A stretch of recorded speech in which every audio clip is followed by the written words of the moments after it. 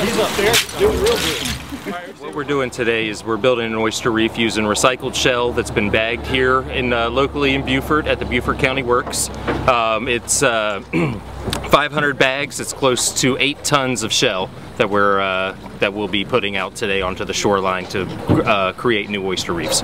We build oyster reefs for the ecological benefit. We're putting the recycled shell out there to provide hard substrate for oyster larvae to land on. Oysters start spawning at about 70 degrees Fahrenheit.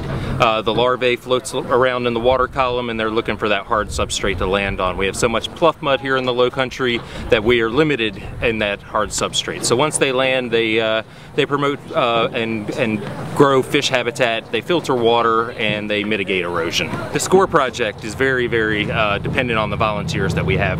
We need volunteers to help us bag the shell in the fall and the spring, and then we need volunteers to come and help us put out the shell onto the shoreline. Our project is very, very labor intensive, and we are relying on community members from all coastal counties to come out and help us build these reefs. One day I was going to have to leave. Mom was going to pick up my plate.